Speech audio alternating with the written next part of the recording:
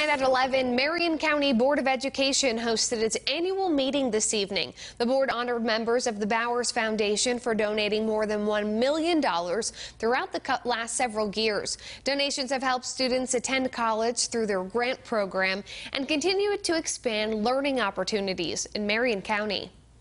Very proud to acknowledge those continued gifts and look forward to them enriching in the future. It's been used for playgrounds, it's been used for facilities upgrades, it's been used for computer labs, a variety of things. So we're very appreciative of those gifts and look forward to those continuing.